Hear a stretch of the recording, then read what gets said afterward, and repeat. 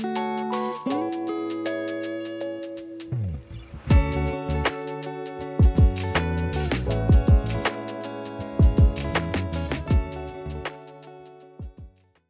quickly realized that I had married a prosecutor, and that I think a lot of guys in no time at all, you could not only bring up a specific issue that was the issue at hand, but then bringing a ton of supportive evidence, in a log, a history of itemized details and dates and times, of which I completely forgot.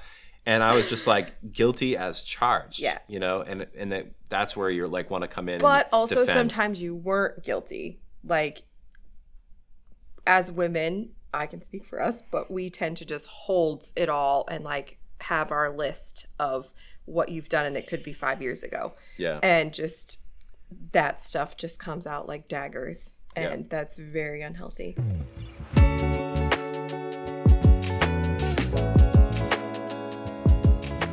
I think one of the difficult things that I didn't expect about marriage, when we first got married, and probably like into the first 2-3 years of marriage, anytime I would bring anything to you, like something I wanted to tell you or something, a conversation I had or something somebody did, you wanted to fix it. No matter what it was, you had to fix it. And I didn't need you to fix anything. It drove me crazy. And we fought a lot about it. Yeah, that's true. That's true. I'm still very much tempted to fix it. Mm-hmm. Oh, it drove me crazy. Because you just want him to listen. You don't want him to like, you need to do this, you need to do that, they need to do this. You like, just make it all better. You don't need to do that. You just need to sit there and listen.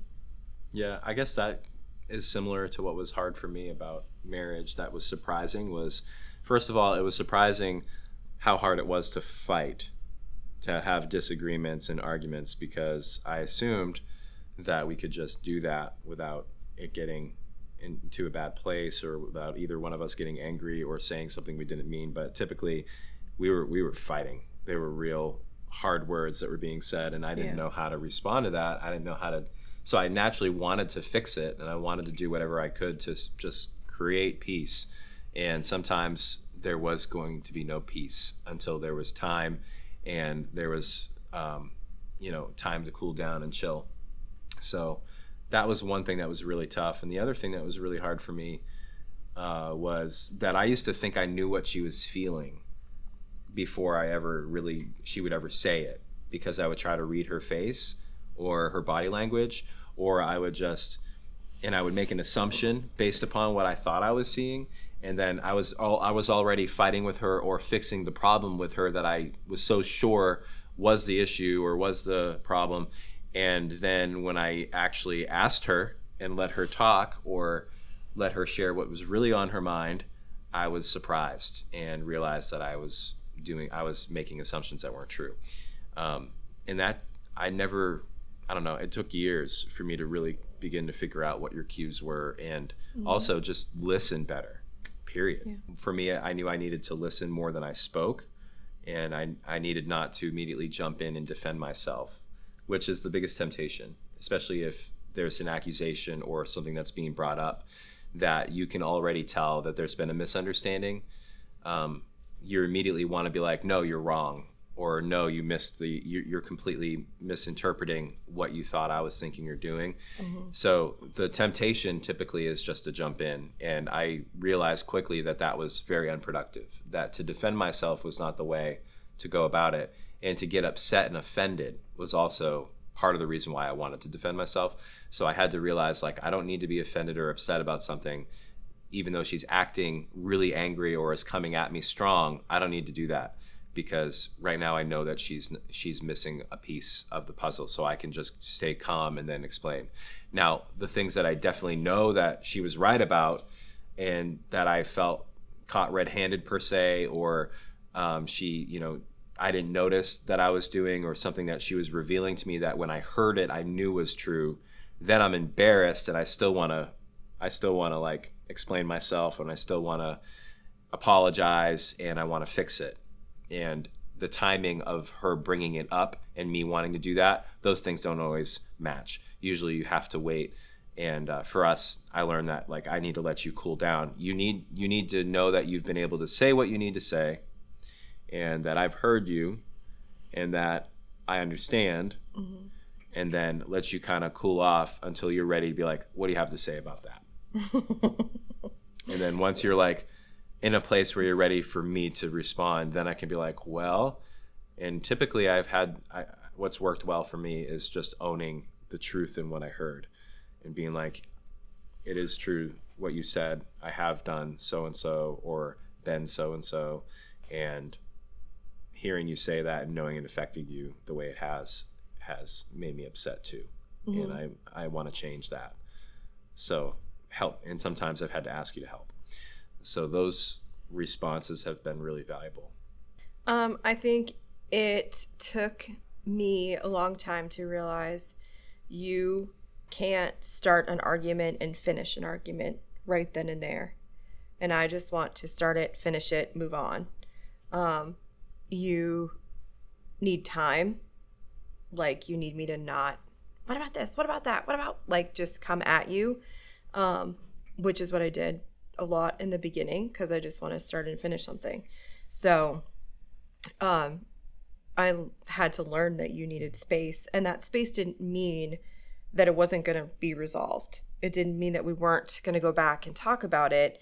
It just meant you may process slower than I do in that moment, or I may process too fast and not really understand what we're arguing about or how to fix what we're really arguing about in a productive and healthy way. I just wanted it quick. So like with kids, we have kids, we can't always resolve something right then and there. And we often have to take our argument to our bedroom and leave the family area. Or, you know, you kind of have to read your situation. Like if you're out at dinner and he ticks you off, like that is not the time to argue. Wait till you get in the car. Then you can have a long drive home. We've had some of those. You know, you have to become aware of what your reaction's going to be in the moment. You have to kind of stop and ask yourself, like, am I going to flip out right now? Can I be a little bit snarky and still move on? And like, you got to be able to control yourself. And being able to control yourself is very difficult. Depending on how dumb I've been. Yeah. Or me, like even. I mean, I make you mad. You can be it's really not just the men. It's not just the men. Women can make men mad, and it's okay. Oh my gosh. Yeah. Well, I was going to say, just to your point about like timing, I've been around a lot of guy friends who are like, oh man, I can't be around my wife like around the time of her time of the month because she's extra moody and whatever else.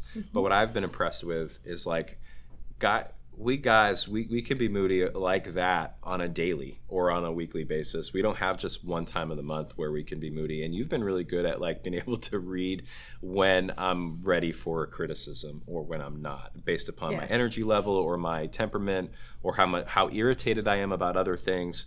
And you'll navigate and kind of just put a little like reminder in your little ledger of things that need to be discussed.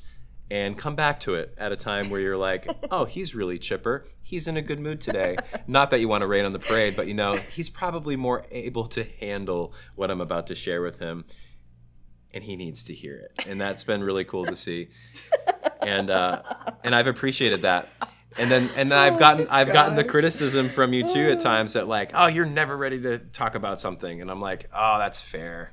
That's fair, because I want to typically push it off because I also am more of a peacekeeping personality. I don't want to have conflict if I can avoid it.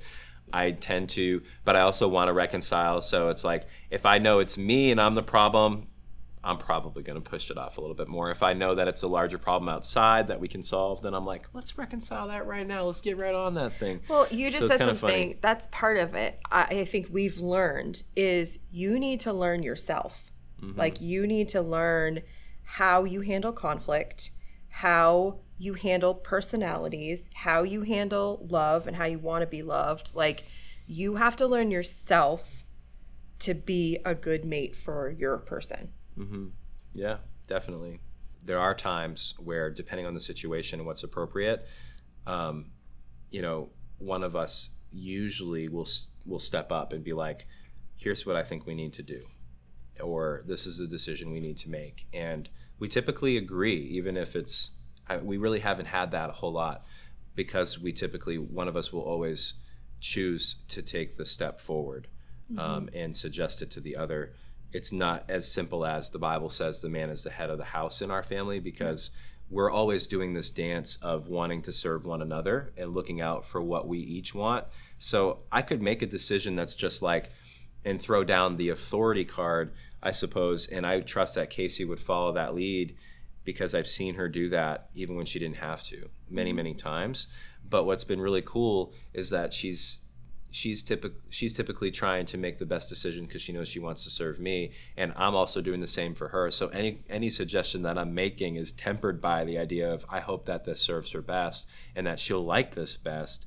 And then when I say it, usually she'll hear it and be like, that is fair, and agree to it, or she'll do the same for me. So we're always trying to do the dance of serving one another and looking out for one another, so that neither one of us have to come across very authoritative. And there's also, I don't want to steal too much, but there's also categorical things that we'll make decisions on. So based upon categories, things that one of us is better at, one of us has more expertise or comfort in, then we'll defer to one another naturally anyway in that department. And it's gone really, really well.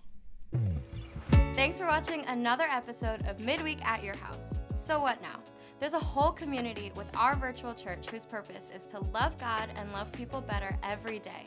We would love to have you jump into that. Tune in this weekend right here on our YouTube channel for New Life at Your House. There are 2 services at 9 and 11 a.m. Eastern Standard Time where you can know God better through music, teaching, and more opportunities. Don't forget to subscribe and turn those notifications on. We'll see you soon.